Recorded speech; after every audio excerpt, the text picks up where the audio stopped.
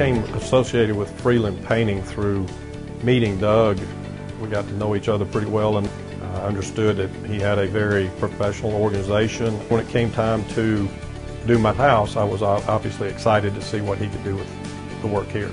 My house had been basically neglected for, I hate to say that, but for a few years because I didn't take care of the woodwork on the outside. When he showed up to do my project, he himself was here. He produced the estimate. He met with his men to get the job done. They took care of it. I needed to have someone assist me in selecting the colors and picking out certain colors. They thought it looked great, and so we tested it, and that's all I needed. It looked great, so then we went forward.